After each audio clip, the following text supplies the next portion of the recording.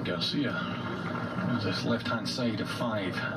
Not ideal, and he's not got it there, and this hasn't finished yet. That's why you don't want to miss it left at 5.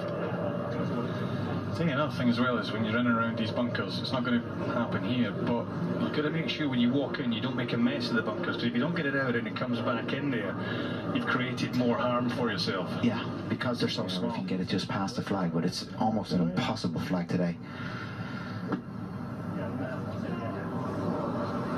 Any minute now, you'd light up a cigar, I think.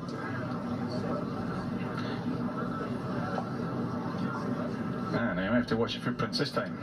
Yeah, you know, we were making a point earlier about Tommy Fleetwood hitting it into 45 feet long and right there, and his disappointment, and it's the right play with this flag. It's such a dangerous one. It's the only way. It's actually better to miss it in the rough on the right-hand side. You just open up the green. You don't want to get too far past, because you have a problem there.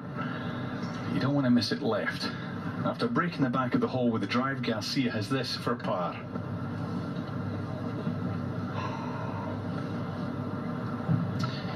Yeah, he had 190 yards second shot in here, slightly down now to the left. It was probably a 7-iron, may well have been an 8 into this par 5. Now he's facing 7, maybe more. Can get quite animated in bunkers. Let's hope he is able to control his emotions here.